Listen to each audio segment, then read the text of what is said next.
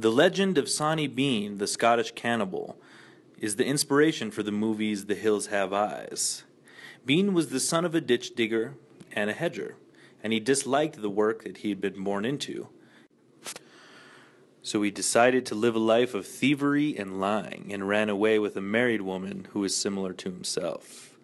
Bean and his new wife had no means of supporting themselves, so they took up residence in a cave in Galloway, Scotland. To make an income, Bean and his wife began to rob for a living. In order to avoid being caught or risking there being any evidence, the couple began murdering and butchering the people they robbed, taking them back to their cave and then eating them. Soon, Bean and his wife began having children, then through incest had many more grandchildren. There were 14 children and 32 grandchildren, making a total of 46 robbing, murdering cannibals. For 25 years, the Bean clan robbed and killed and lived in the sea cave in Galloway, killing more than 1,000 people. Hi, my name is Gareth Harold, and I'm here interviewing Alexis Turley. We're going to ask her a few questions about the legend of Sawney Bean. And we've already explained the story to her, so we're going to jump in with some questions. So, do you think that this legend is plausible?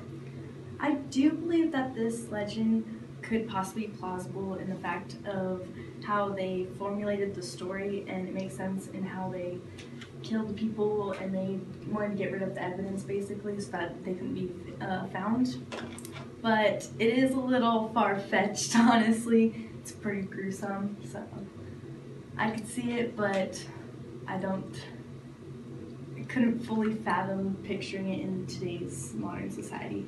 But for the time being, and this being an old folktale or urban legend, that it could be a possible story.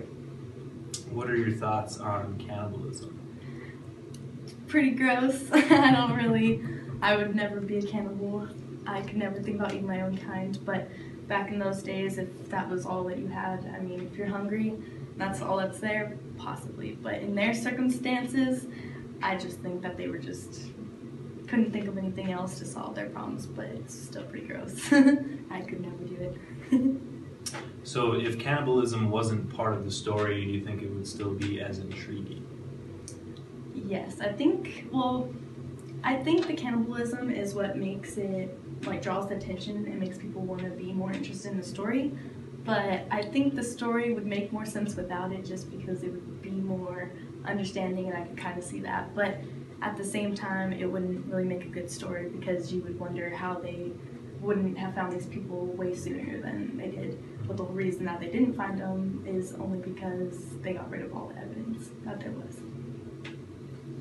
All right. Well, thank you for your time. No problem. Thank you for having me.